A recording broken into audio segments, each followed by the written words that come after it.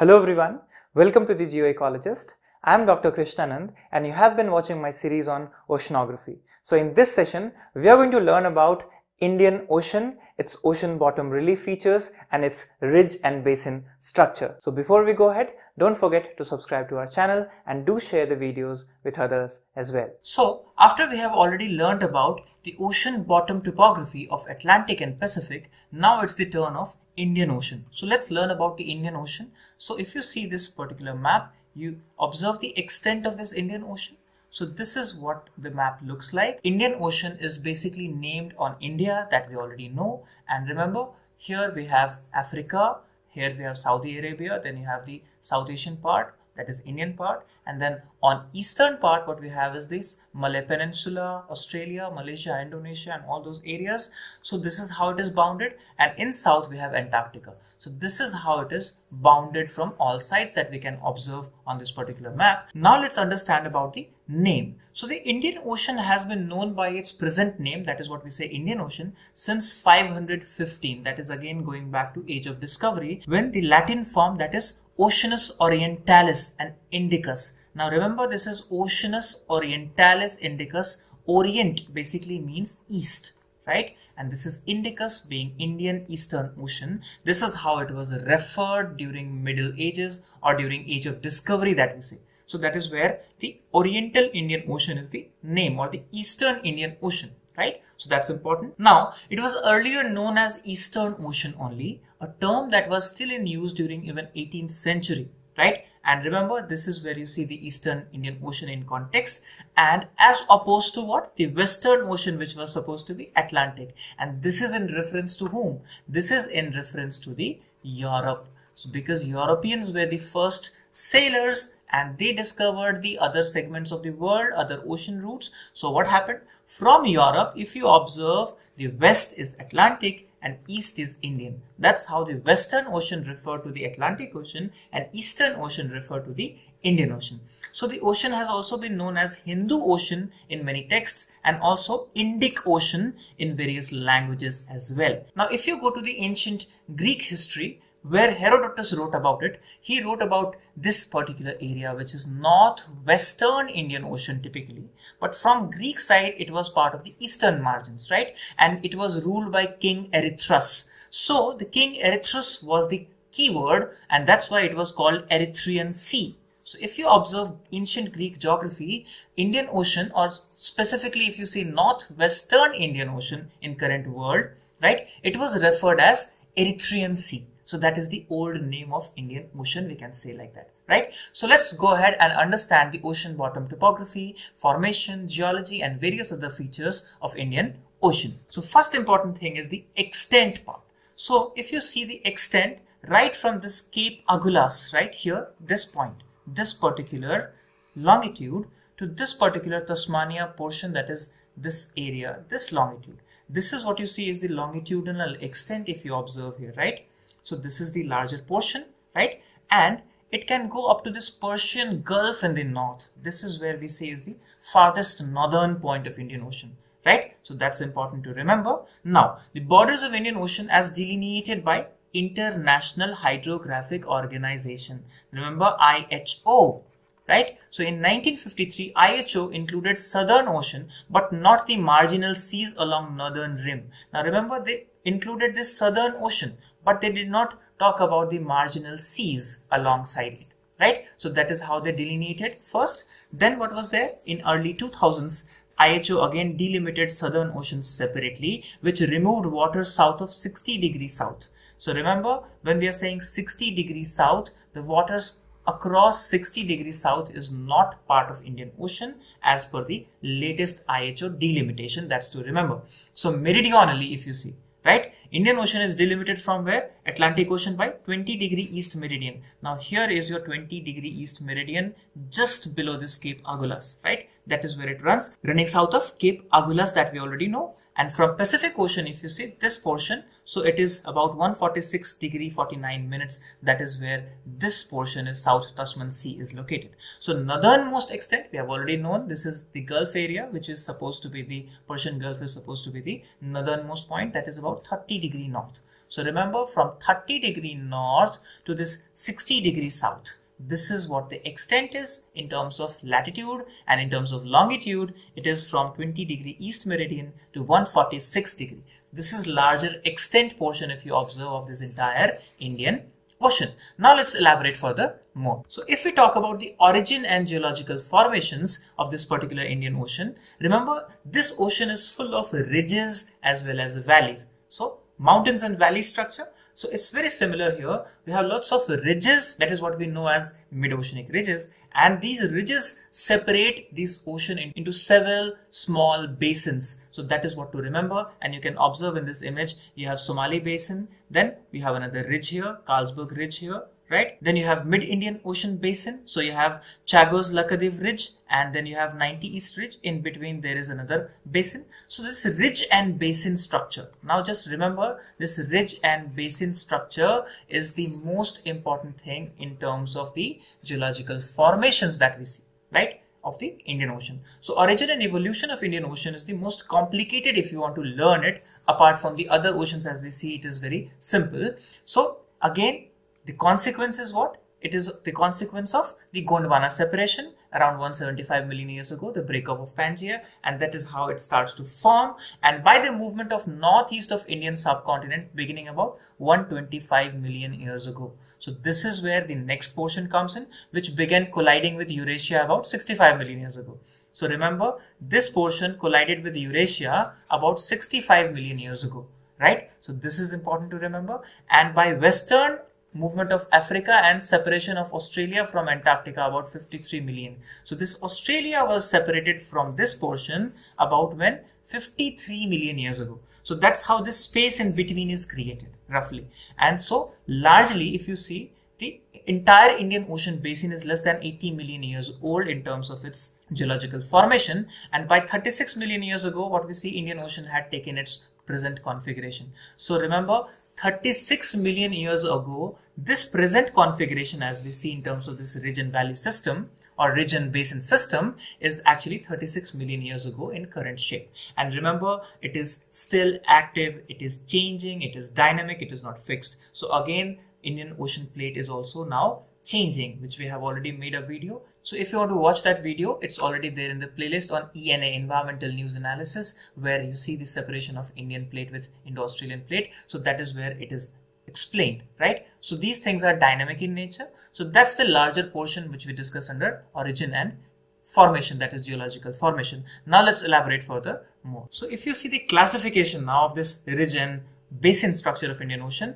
one is western zone, which is between African coast and mid-Indian Oceanic Ridge. Now look at this portion, which is mid-Indian Oceanic Ridge. This portion is the mid-Indian Oceanic Ridge, and this is Africa, and in between this is what you say is the western zone. Then what we have is the eastern zone, which is kind of a deepest zone, 5,500 meters, narrow continental shelf with steep slopes. So this is the eastern part, right? And then you have a central, which is in between, right? So this is western, this is eastern, and this is central, very similar to what we classified in terms of Pacific. So the central zone represents mid-oceanic ridges with numerous islands. So that is what is the central portion, right? Now let's elaborate one by one and understand the features. So first one is continental shelf feature. Now when we say shelf area, it is extensive where along Bay of Bengal, Arabian Sea, east coast of Africa and Madagascar. This is extensive. So remember this portion along India, along the Africa, this is which is extensive shelf area.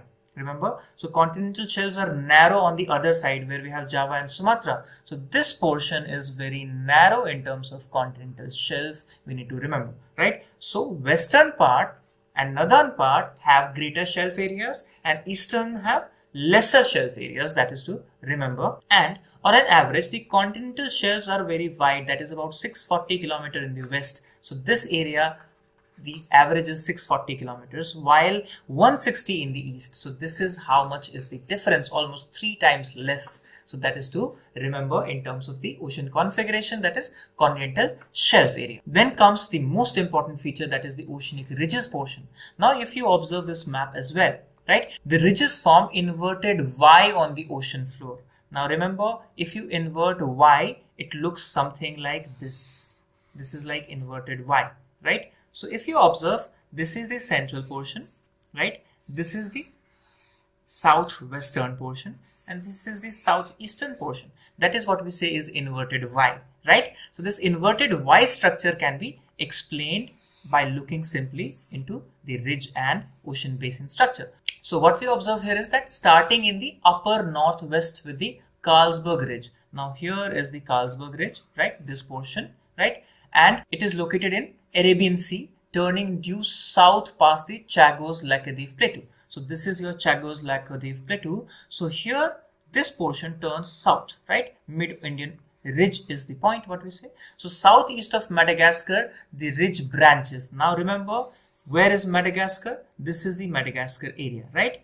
And what happens? We are talking what here? Southeast. So this is south and this is east. So there is the branching happening. The southwest Indian ridge continues to southwest until it merges with Atlantic Indian Ridge. So this is what we say is that from here, what you have is one portion of the ridge going like this, right? From this place.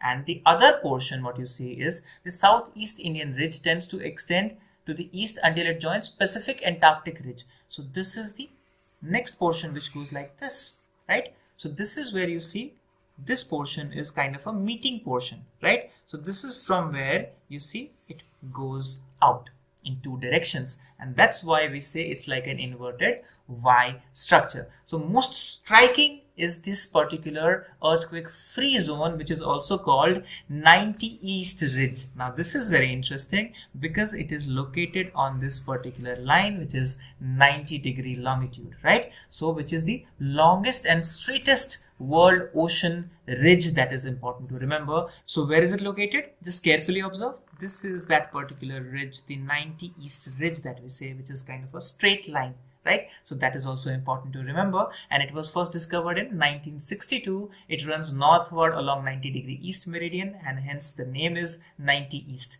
Ridge.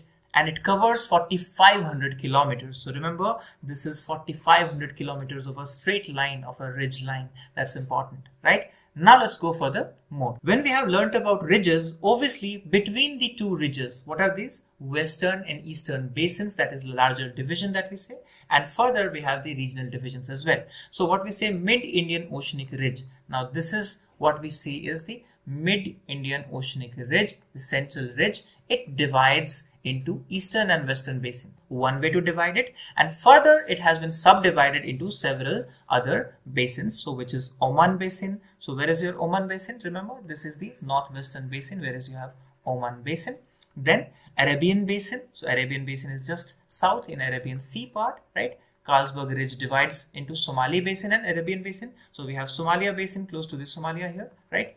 So Somalia basin is bordered by Socotra Chagos in the northwest, right? And then what we have is the central ridge in the east. So this is central ridge, and this is in between the Somali basin, right? And the average depth here is 3,600 meters. Then what we have is Mauritius basin, right? So Mauritius basin is here somewhere, right? So this is about 6,400 meters, and other basin like Mascarene basin, Madagascar and Seychelles Mauritius ridge portion. So you have this Madagascar basin, then you have Crozet basin, then Mozambique basin. All these places you observe are the larger portions of what we observe as the lots of basins. Now where you see West Australian basin is part of the Eastern Indian Ocean and South Australian basin. So West Australian, South Australian basin, and in between you have Perth basin as well. And then here is the Broken Plateau. So this is the basic ocean structure or ocean basin structure, or we say ridge and basin structure. And if you see, largely this central ridge is the dividing line, which goes like this. So from central ridge, what you observe is this central line. Then you have Southwest Indian Ridge and Southeast Indian Ridge. So this is like inverted Y, which we were talking about, and this clearly divides into several sub basins, right? So this is important to remember. Let's look at the deeps and trenches in Indian Ocean. So above 60% of the Indian Ocean consists of deep sea plains and depth ranging from 3,600 to 5,500 meters. So if you observe this deep sea plains in between, these plain areas are between 3,600 meters to 5,500 meters. And if you observe deep sea plains, name wise it is Somali Abyssal Plain. So remember, where is Somali area, right? Then Ceylon abyssal plain. So this is Ceylon abyssal area, right, between these ridges, flat areas, and then Indian abyssal plain. So Indian abyssal plain is in the center, this area, right? Then significant trenches, namely Sunda Trench, Diamantina Trench, then you have Mauritius Trench, Weimar Trench, Chagos Trench. So observe these trenches are important places, and you see this particular area, you have Java, Sumatra area. So you have Sunda Trench, Java Trench here, right? Then what we have is this particular Diamantina Trench, and then near Chagos Trench, what we have is the Weimar Trench. So these are larger or bigger trenches that we observe in Indian Ocean, right? So this is important to remember, and its maximum depth is more than 8,000 meters. Now remember, 8,000 meters is this Diamantina Trench that we see. It is located in the western Indian Ocean nearby the coast of Australia, and Diamantina Deep, that is the name for diamond, is given the name to this deepest part of the trench, and remember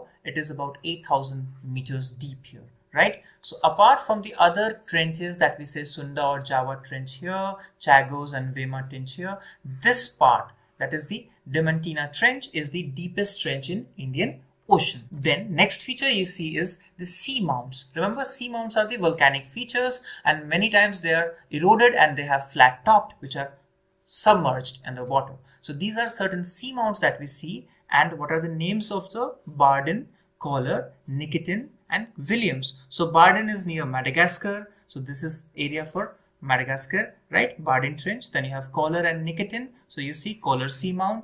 Then Nikitin Seamount is near this mid-Indian Ocean basin. Then you have Williams Seamount, so Williams Seamount is here. So all these portions have this particular seamounts, and they rise abruptly from abyssal plain to heights of almost 1,000 meters, that is 3,300 feet above ocean floor.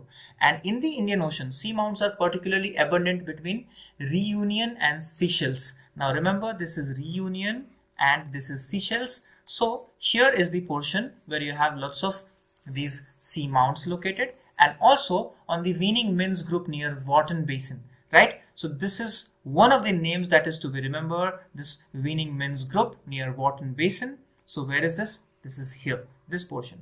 So here in these two portions, you have lots of seamounts as well as what you see in the southern part as well. So these are larger distributions of the seamounts across Indian Ocean. So now, when we have learnt in details about the Indian Ocean, its various topographical features, various reliefs, trenches and so many other features, in the sessions to come, we'll be talking more on oceanography. So stay tuned, stay safe, keep watching.